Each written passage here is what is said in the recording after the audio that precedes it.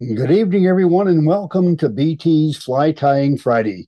Tonight, the 24th of November, 2023, you're going to be stuck with watching us tie some older patterns. And we're going to have a weekly tip. We think it's a new way of splitting tails, or at least it's new to us. But anyway, we're the Beattys from Boise, Idaho.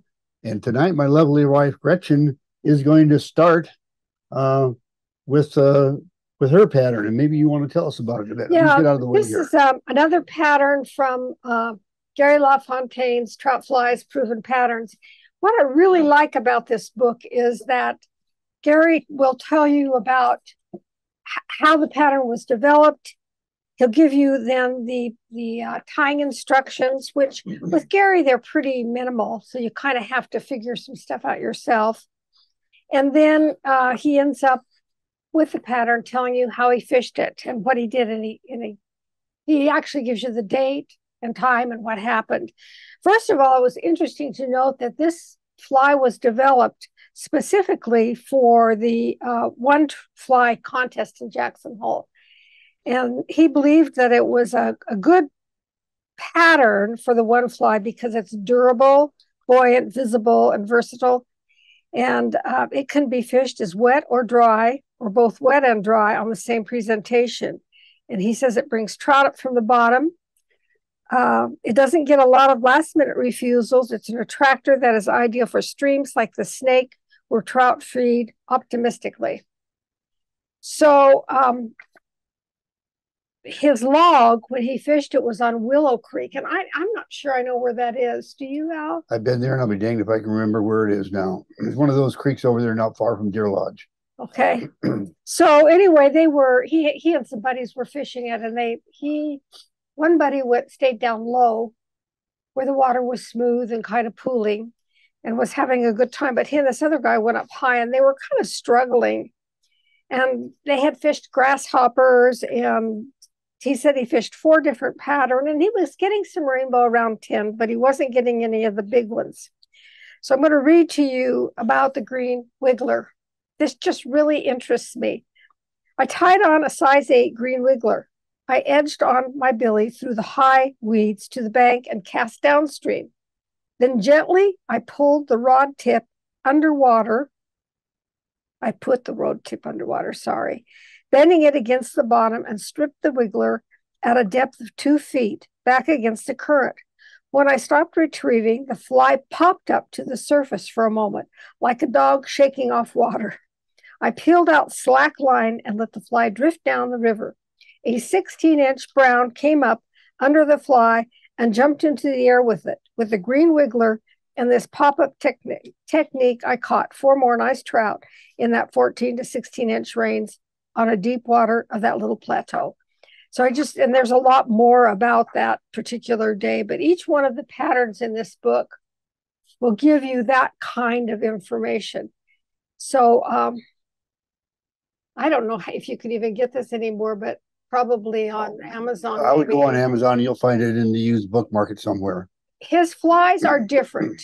And you want to put that away for me. Mm-hmm. And the thing that I find is it challenges my tying because it's not always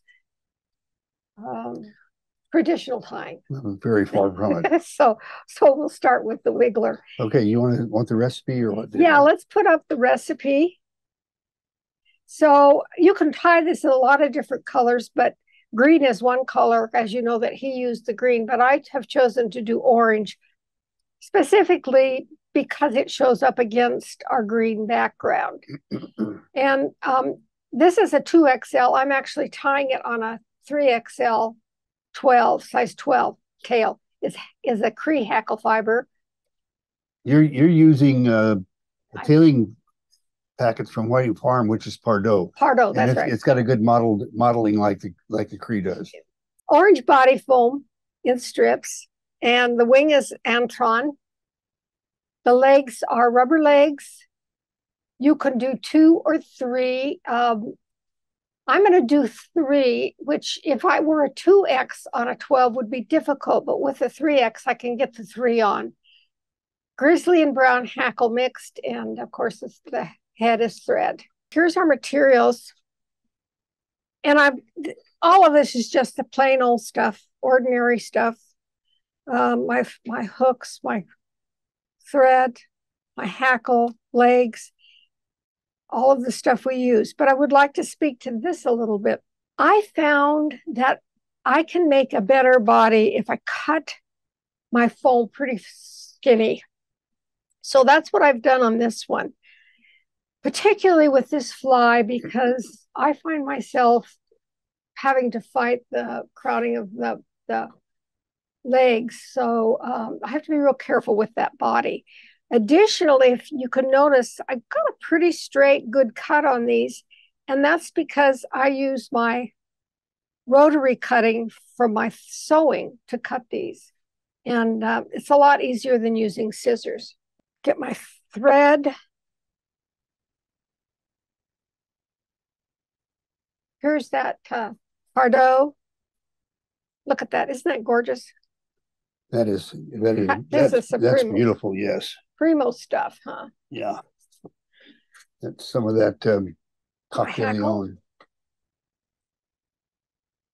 And my Antron and my legs. So I think I'm ready to go. Okay. On the vise? On the vise. Oh, here's your roadmap. Now you're going to notice when I'm tying the stuff that we've tied thousands and thousands and thousands of them, I have to intentionally slow myself down when I'm demonstrating. This fly is going to be a little bit slower because it's kind of touchy when you start doing this stuff. So here's where we're going. This is our road map. It's a weird looking creature. That's probably why the 16-inch browns jumped all over it, huh? Yeah, probably. Yeah. Let's see if I'm strong enough today. Ah. Good. Okay. When I start this fly, I always start my base wrap at the 1/2 point. That is where the body is supposed to end and where I will tie on the wing and then the legs and the hackle. And I don't start up here and do a base wrap because I really want to indicate where that body ends to remind myself to stop. So we'll just eyeball this at about the halfway mark and tie on our base wrap, holding the waist end up. Now I'm going to stop back short of that, as you can see, because I am tying with hackle fibers. And as you know, we've talked about it before, that they can slip off of the thread if you bring the thread clear back to here. But tying on this bear's shank keeps that from happening. So we'll just get this Pardo down here. We'll pull these out so I've got them all pretty even. Take a hold. And notice I tore the stem away from the hackle. That way I can keep it straight. I want this about the length of the shank. So I'll measure, then I'm going to hold it.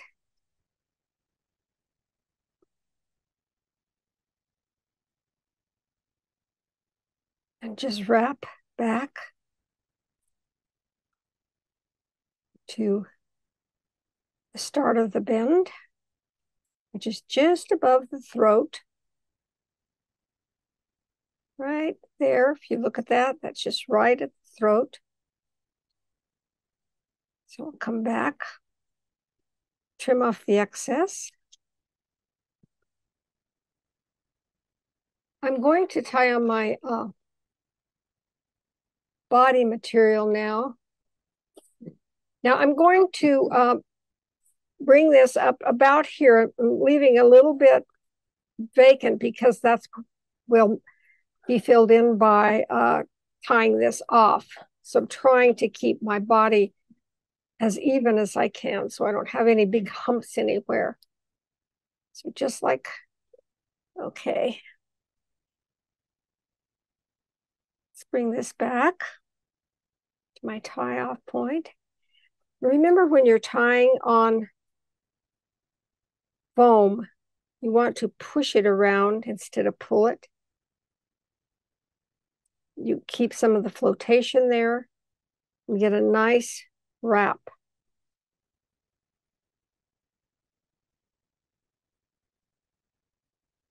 And I like to just have those wraps tight against each other, but not crossing over each other or on top of each other.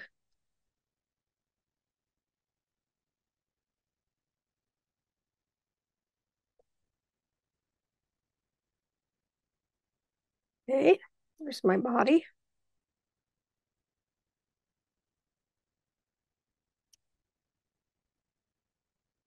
Tie that down.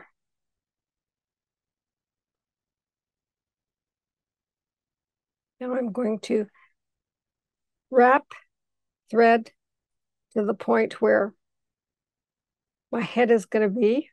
Come back. So I'm going to take this lower flash, and I'm just going to use one strand. It seems to work pretty good. And I want this to go just back to about the bend. Tie it on.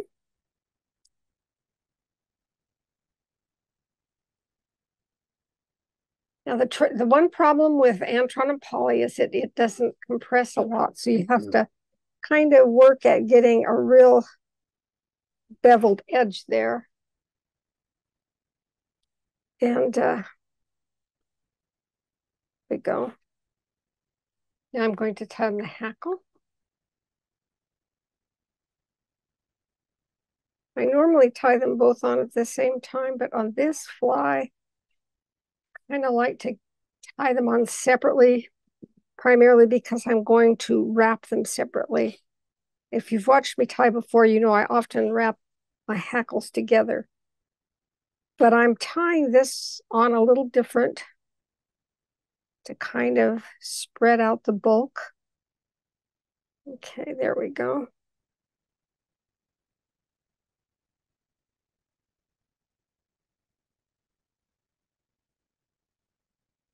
Now see, I still got a little bit of a hump right here. So I'm going to work a bit to make a better platform. These are those, we call them silly legs. We'll cut one of them off here.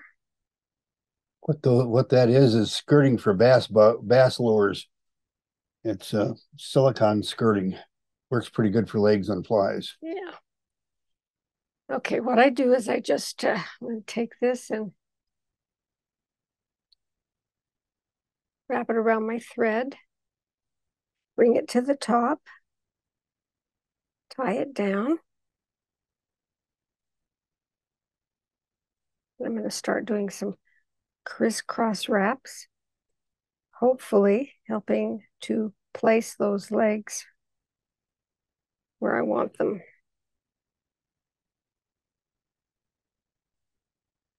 And tie on the next one. Same way, I'm going to pull my hackle over, bring it to the fly, place it where I want it. I'm going to do some crisscrosses. And it's really important to kind of get these legs where you want them, or you're going to be fighting them later. There we go. About 3 wraps.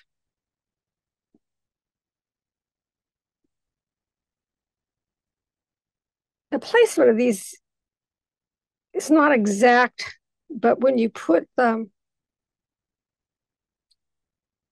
hackle on, it kind of straightens them out a little bit too. So don't worry as much about it as I would if I weren't finishing up with some hackle. You would think the working your way around these legs would be no big deal.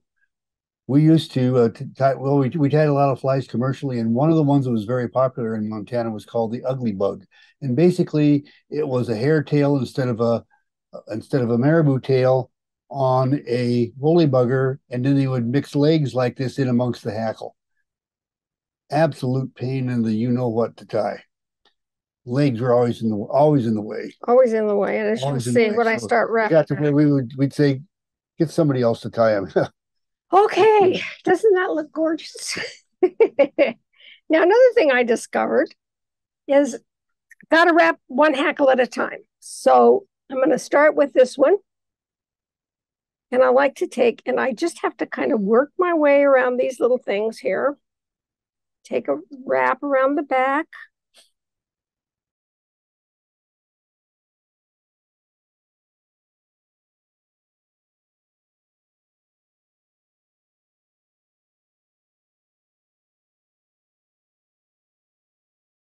Tie this off.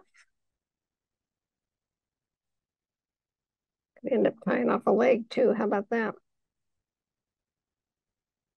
Okay, there we go.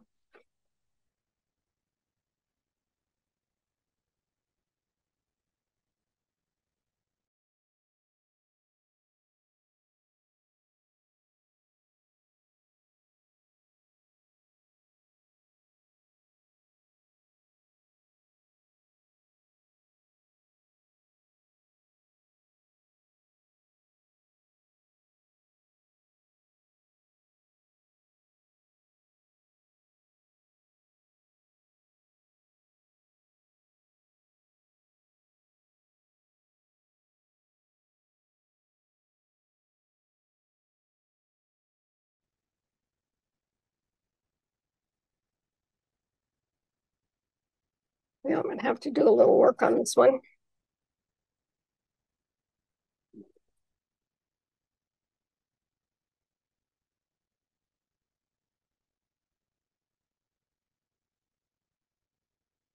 And now to determine the length of the legs, I bring them all three up.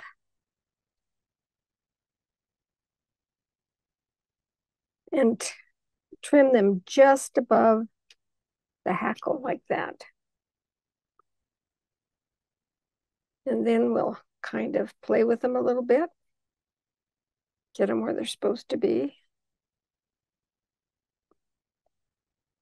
This guy wants to be forward. We'll push him back a little. There we go. That's better.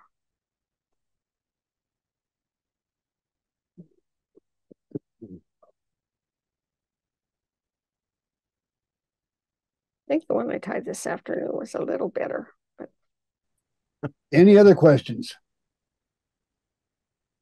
Well, I'm going to slip over to the materials. I was laying my materials out just a moment ago while we were getting ready. And as you can see, I've gotten rid of the stuff that Gretchen had.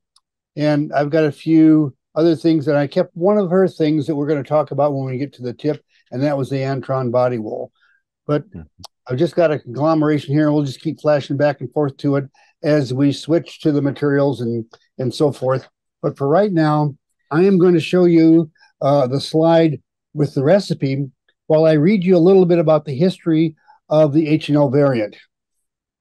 Now, the history of this fly credits several people for its development. I'm going to just read what I have here.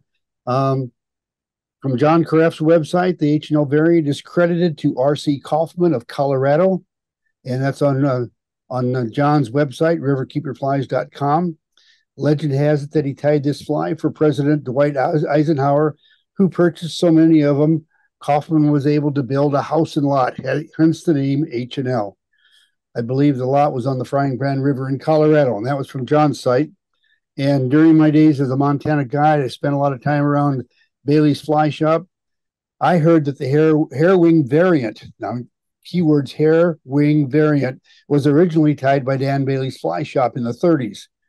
President Eisenhower really liked the fly, and part of his presidential campaign was centered around people liking Ike, one of the things, and the other was getting a house and a lot. And in time, this favorite fly and the slogan came together to produce the house and lot variant. In time, it evolved into the H&L variant. And no matter which one of these stories is true today, it's just the H&L, as few flies are tied variant style due to the availability of excellent domestic hackle. Gretchen and I tied a lot of these over the years. All of them were tied standard hackle style, not variant. Prior to our marriage, though, in the late 70s and through the 80s, I tied a bunch of these, and they were all variants. And we're going to talk about that and why that is the case. And so let's start by taking a quick look at the fly in question. And it's just a hair wing fly, white tail, white wings, peacock body, half stripped, half regular. And notice that the hackle is long. Well, in fact, we're going to take a brief detour here. Let's compare it to this Royal Wolf that we have in our inventory and tied with what we call standard hackle. In other words, it's a gap and a half, and you'll find that this is just about triple on the variant style. We're going to take a look at a slide, though. I think it's this one right here. There we go. Jack Dennis wrote a book called The Western Trout Fly Tying Manual or something like that. And anyway, this is the colored picture in the center of his book. Take a real close look at the hackle on the Humpy, the Royal Humpy, and on the variant, the H&L Variant. You'll notice that the hackles on all of these flies tend to be a little longer than what we deal with today. And in fact, let's go to the next slide. This is the comparison of the Humpy and the H&L Variant. And I want you to notice that equal to the gap, the Humpy has about double the gap for its hackle, and most of the flies were like that. And the H&L is double plus almost a third. So that's what the hackle sizing was. Back on that one, you can see that although that all of the flies had a larger hackle. And why do you think that was? Well, the truth of the matter is, it's because that's what we had available. And you know, earlier in the season, I talked about India. But I was going to do presentations. When I was doing presentations this year, I was going to be working with things that we're used to, things we have to make do with, not always having what you want. Well, let's go over to the materials for just a moment, and I want to show you something. I had to look like crazy because I haven't even thought about these for a long time, but some of you may recognize these capes. This is a couple of India capes. In fact, the good feathers have been torn out of both of them. I don't know why I still got them, but I do. And I want you to see that these feathers right here are about a size 6, and I want you to see how long that feather is. Let's move over to the vise, and you can see that that's a pretty short feather for fibers that stick way the heck up in the air. And there's not a lot of feathers on that, but that's what we had to work with. And by the way, this was a number 1. And this one also was a number 1. That's what we had to work with. So you can rest assured that finding size 16 and 18 hackle was really difficult. And we were sure thankful when Henry Hoffman came along and started making the genetic hackle available in the smaller sizes. I'm going to go ahead and just tie this H&L because there's some fly tying techniques that it contains that are very applicable for a whole lot of other patterns, though we're going to be tying this as a variant. I'm going to be using black and white, and we need to talk about that for a minute. I'm going to move both of them over to the vise. I'm going to be tying with the white first, and I'll explain to you why, because most of the flies that you'll find tied around the country, if they're tied with black thread, they're tied with black thread all the way through. One of the things that Gretchen and I started doing that added what we thought was a touch of class to our hair wing flies, especially the flies that were tied with calf tail, is that we would divide the wings, tie on the tail and all that stuff with white, and that crisscrossing between the wings wasn't an ugly black in amongst the white. It was white on white, and it was like they magically were divided and standing up there all by themselves, when in fact they weren't. But let me just put my thread base down, wrapping to the end of the shank, which lines up with the throat of the barb, and I'm going to go back 1/2 way and stop right about there. Now I'm going to switch though before this fly is over, and we're going to finish up with black. But for right now, what we're doing is all the thread that's going to come in contact with, if you will, with the calf tail is going to be white, so they blend together. Let me get over here to the calf tail, and I'll cut off a bundle of that, because we're going to need to talk about that here, and it's very appropriate that we use this as an example of.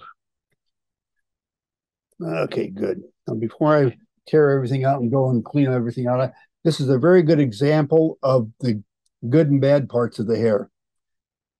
Any bundle of hair, whether it comes off of an elk hide, deer, moose, whatever, has various layers. And in this bundle right here, we've got the tips out here. They're really good stuff. And right under it is some really good stuff. And then I want you to see all this crap that's sticking up there. Okay, layers 1, 2, little bit of layer 3, and everything else from here on down goes away. You see so many flies screwed up by fly tyers who have fairly good skills and don't want to throw away 1/3 of a cent worth of hair when they just came back from the fly shop with $1,000 fly rod in their car. I mean, I know that's a little bit of a stretch, but the truth of the matter is, don't be afraid to throw away the stuff that's going to cause you trouble. Layers 1 and 2, and now I'm going to get all over the waste bin and run my finger rapidly up and down through that, and you can see that already starting to work its way out, and I don't want it to get all over the camera lens, so I'll be right back. Now, I'm holding that bundle of hair in the same identical place, except all this stuff from here back is gone. All the short fibers and the fuzzy stuff and the hair down along the tail and all of that. So that's what I have left. Now, because this particular calf tail, and all calf tails, but this particular one has a fairly long number 1 layer with the number 2 layer underneath, I am going to pull off number 1 layer and lay these on top of each other, because calf tail is notorious for not wanting to stack. And if I kind of halfway line them up a little bit, you can see that the back end is all misaligned, but that's okay. That's what scissors are for.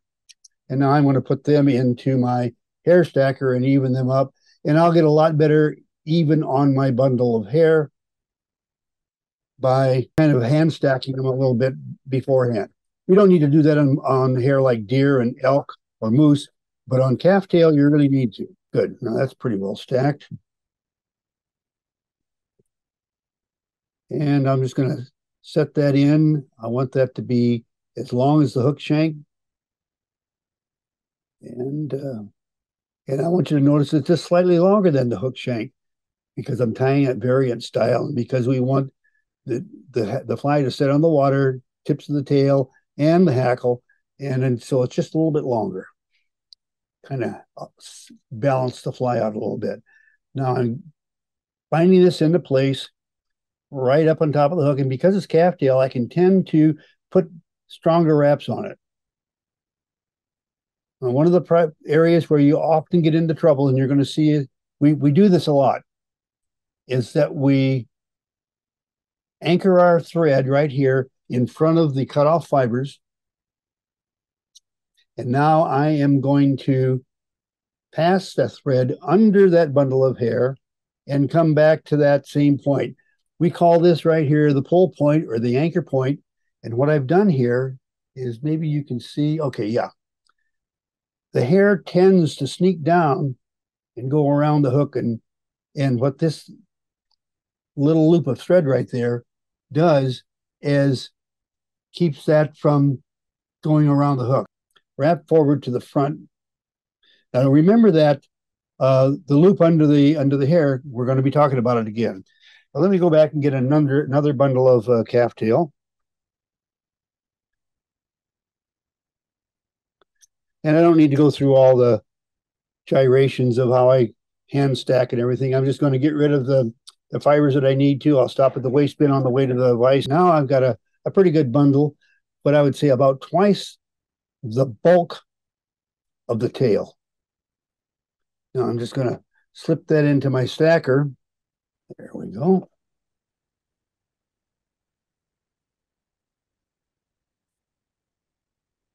And I'm just going to tie that in so it's about equal to the length of the hook shank.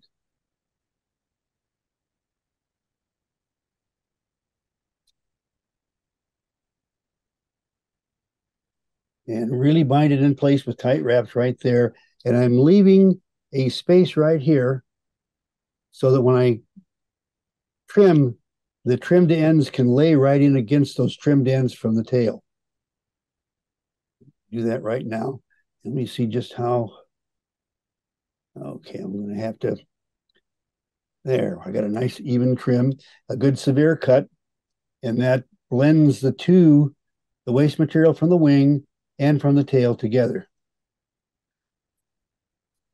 Now, it didn't happen this time, but usually, let me get this over here. Usually what happens is there's 4 or 5 fibers that cross over like that, and they're going to end up on the far side wing, and we don't want that. Well, you notice that what we did to the tail, we want to make sure that they stay on top of the hook. We are at our pull point back here. And the reason we want a pull point that's back away from the correction place right here, the correction, is because we want this thread pulling in as straight a line as we can along the hook shank. If we try to do the same thing from right here, what happens is you end up pulling the wing over to the side as you do that. That's because the pull point is too close to the work zone or whatever you want to call it. But when you make sure I got those, I got one, now I got one messed up, so I got to straighten it back out. Okay, good. So what I'm going to do now is fiddle that around. There we go. Okay, is bring this up around between the hook and the hair, and then right back to my pull point. Notice that I went right back to here. But what that does is gives a nice elongated pull, if you will, under that, so it isn't pulling the wing off to one side or the other. It's just lifting it and separating it from the hook shank. Okay. Now we'll just pick up the pace now. I've been jabbering along too much on these materials, but this is an important feature of any hair wing tying that you do. But it's particularly important with calf because the darn stuff, calf tail is crinkly, if you haven't noticed.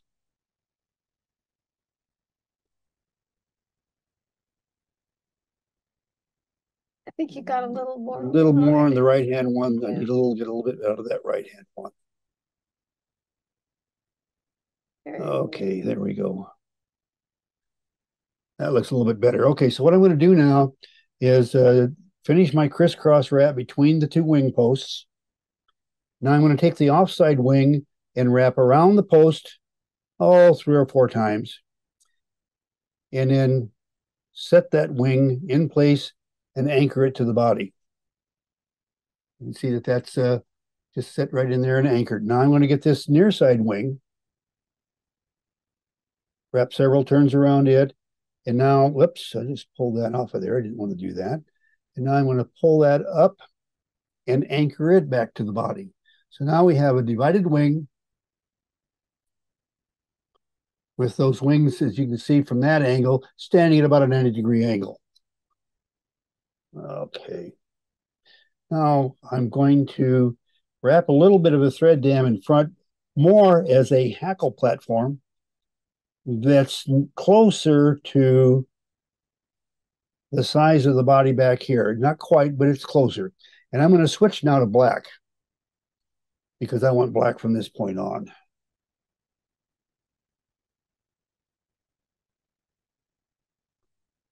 And we'll just cut this off. And as you can see already now, I pretty well got a pretty good black base where my hackle is going to be wrapped. And of course, I want to have black in front too. But for right now, I need to strip my peacock. Let me get over here and get a chunk of peacock. Okay, there's a nice long one right there. Now what I'm going to do is I'll take that off of the stem here. And I need to leave, I need to make a division. And right about here to this direction, or in this direction, I need to strip these fibers off, and these will be left on. So it's not quite half, it's more like 1/3, 2/3. But one of the things that I found that works really well, there's several ways to do this, and we're going to slow down for a minute and talk about it. One of the ways is to take this piece of peacock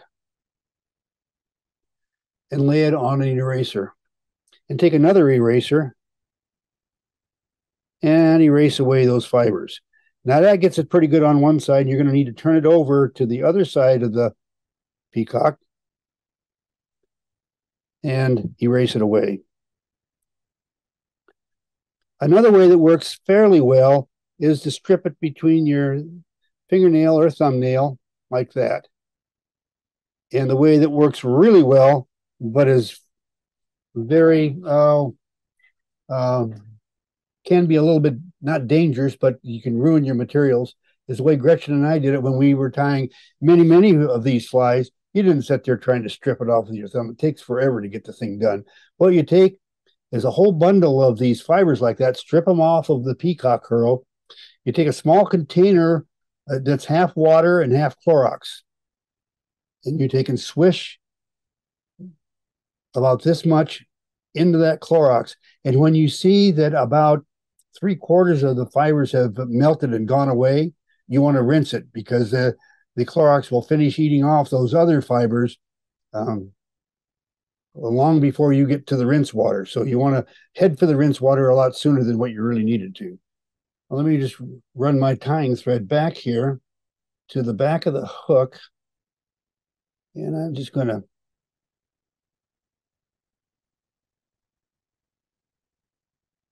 there we go. Get that tied to the bottom. And now you notice that I'm getting a nice black base over the top of that white. And why is that? Because I'll guarantee you, if you just leave that white there and wrap over it, you're going to have white peeking through. It's invariably, you're going to get messed over that way.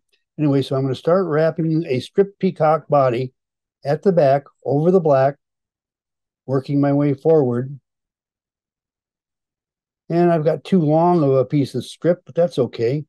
I am going to wrap forward and then come back over it.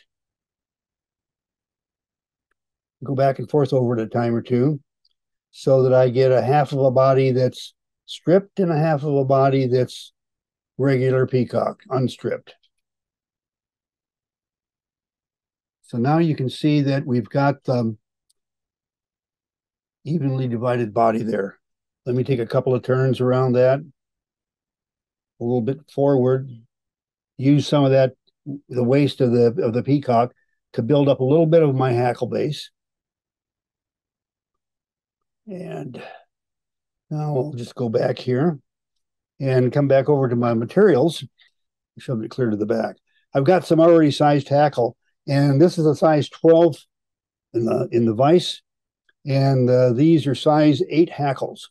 So I'll just take them over here, and that's will give us about the triple the gap that we're looking for. And we'll tie this guy on.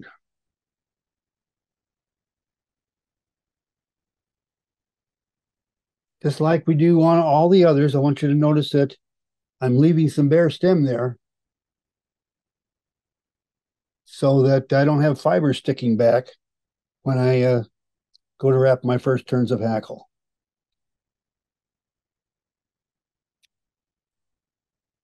All right.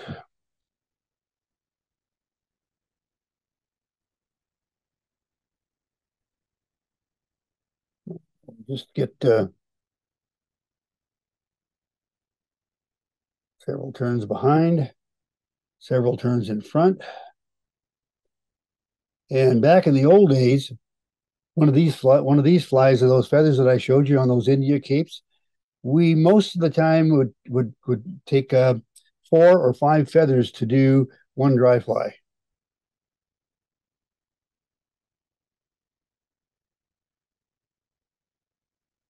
Okay.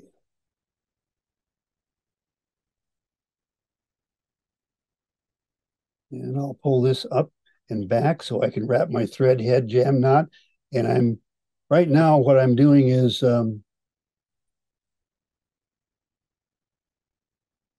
dog legging the hackle so that it bends and is less likely to pull out.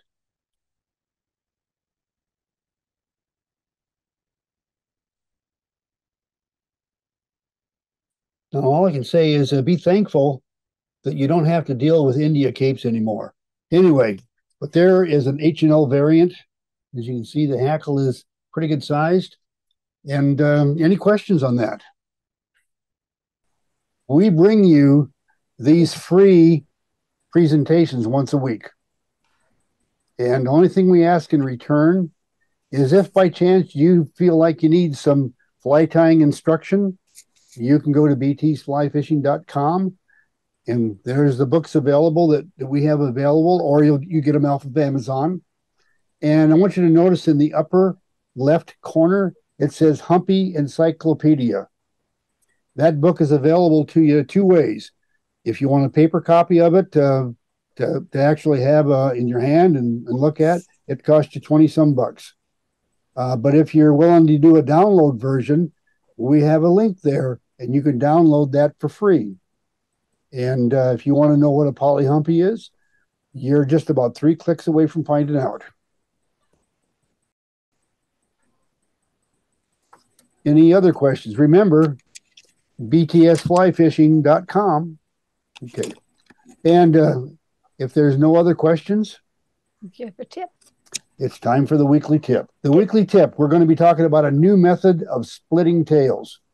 And it's kind of like splitting hair. That's exactly what we're doing. We're splitting hair. Okay, well, here is where we're headed. Now, most of you know that I'm for my own fishing, I don't much care one way or the other whether the tail is split or not. I think once it gets good and wet and gets dragged through the water a few times, it's not split anymore. But this is what we're after because a lot of times people want that split tail, and that's fine. This is hackle fiber. That Purdue?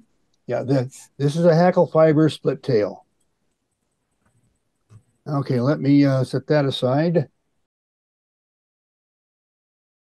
What I've done on this illustration, though, is I've already taken my bodkin and did the first thing that you have to do, which is kind of spread those fibers apart a little bit, because I'll guarantee you, I don't care who you are, you have a heck of a time getting your thread to come up through those fibers, whether you're pulling a thread up through, there's a loop of thread that you can use to do that.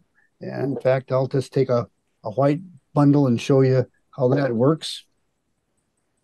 And this is what I used for years and years until I figured out what I'm going to share with you tonight. But this is just a piece of white, or just a piece of long thread pulled out behind. See how I just kind of looped it around? And you bring it up between your tails, tie it down, and you've got a split tail. Did that for years and years. Guarantee you, I would always forget to cut off a long piece of thread, or I'd have to go looking for it. Never was there when I wanted it.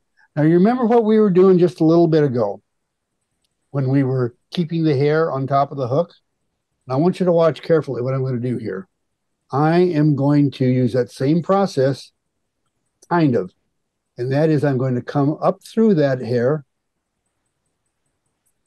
come forward to my anchor point, the tying, see this point right up here?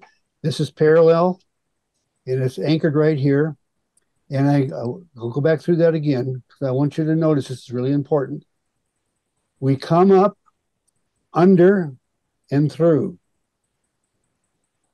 Come back to the pull point and anchor it. Now, again, we're going to go into the far side. We're going to come up, through, over, to the pull point. And what we have now is our divided tail. And again, the reason we have a pull point is you can probably see it right there. We get a nice even pull at that hair. It doesn't push it off to the side. Now, I've tried, and I've seen some people pretty good at it, but I used to try to do this routine. I would say, well, shoot, I'll just do this from back here. And what ends up happening is one tail goes up and the other one goes down. And this new method that I just managed to mess everything up here and get everything tangled is just the way it is, you know, folks. And I am going to go back to my original way of doing it. I'm going to come forward to the pull point. I am going to come back under, back to the pole point, get everything re-separated, and that looks pretty good. We've got it split. However, my hair is askew in every direction because I got 3 or 4 turns of hair, a thread in there that I didn't want to have from the other demonstrations I just messed up.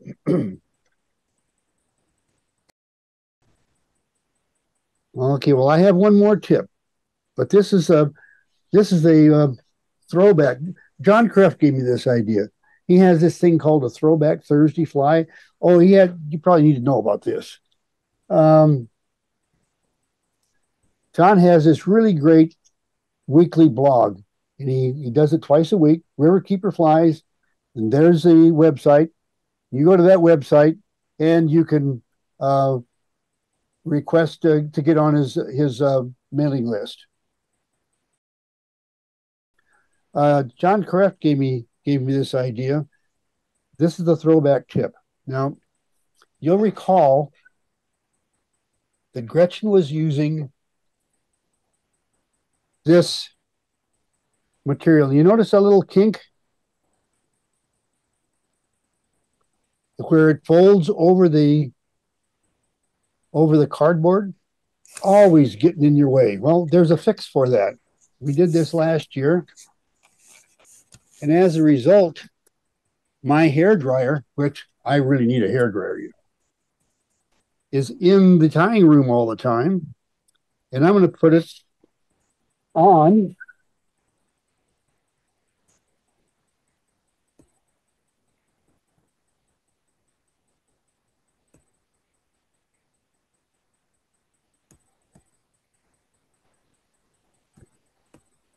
Now let's see if that thing, they don't have any kinks anymore. Well, does that work on other stuff? Jim Ferguson, listen up. You didn't think I saved this.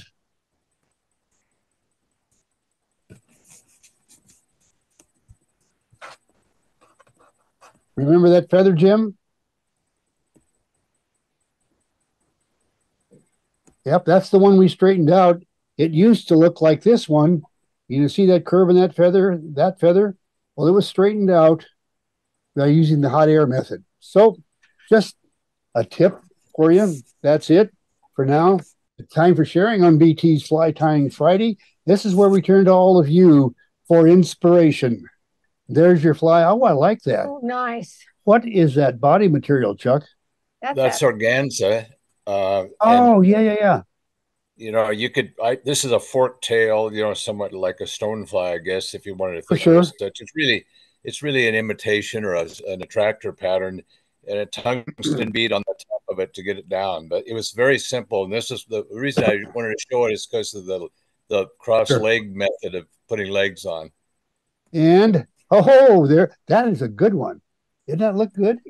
Looks better than what I tied. Well, yeah, we're going to bring you down here to start working the vise, Evelyn. This is cool. Yes. And here's your other one. Wonderful. Love that.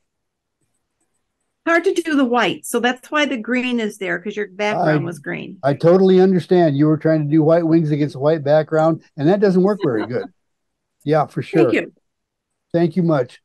Jim Ferguson?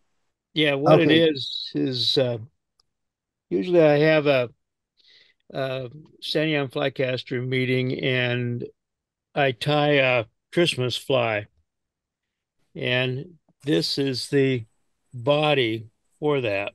But what you saw me do was I had, when you tie for mounting and you wrap your body hackle and your collar, what I usually do is take a piece of paper and then take a clip like this, and it's notice right up here, it's got a natural circle got a round spot for to go around the hook. Yeah, and go like that and put the other one on there and let it sit for several hours. And if you wet that a little bit first before doing it, what happens is that none of these fibers are coming out like this towards the glass on your frame fly.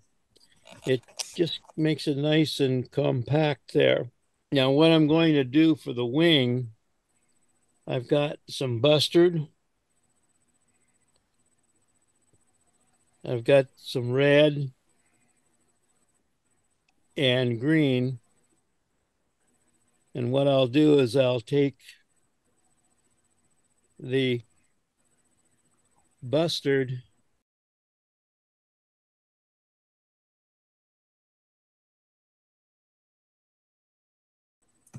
nothing marries like mustard. Mustard grabs.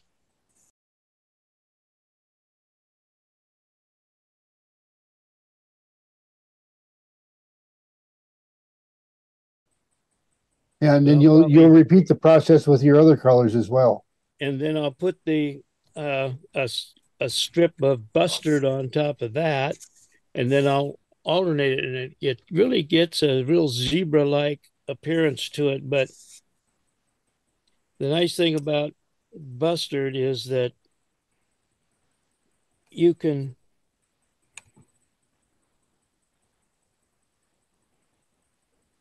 when you get all done, you can shape that wing pretty much so that it will fit right into the curve of your tail. Yeah. This was given to me by Jim Scholmeyer. And it's what it is you guys were showing, how you cut strips. Well, you got a knife blade, you got a piece of plate glass, and then you have this piece right here, and it's got one of those materials that it's kind of like you can cut into the blade, will cut into it slightly, but you put the material you want to cut between this glass plate and this wooden thing, and Sure. then you can come and you can slice it, come back, slice it, and you can make it whatever size you want when width. Sure. Pretty cool. What I was just going to say, rather than having to worry about it, if you just have a piece of plate glass and you take emery paper, and like my hand was a piece of emery paper, and you go back and forth on it to dull that edge, both sides of it, then you don't cut yourself, but it makes a nice straight edge for running a blade up against. And Sure. if you even had that cutter that Gretchen was talking about, if somebody asks, what do you use for an edge? Well, a piece of plate glass makes a real nice edge for cutting things. Good tip. Good tip. Yeah. Everyone, thank you for joining us on this day after Thanksgiving. For now, it's a wrap until next Friday. We'll be looking forward to seeing you all again.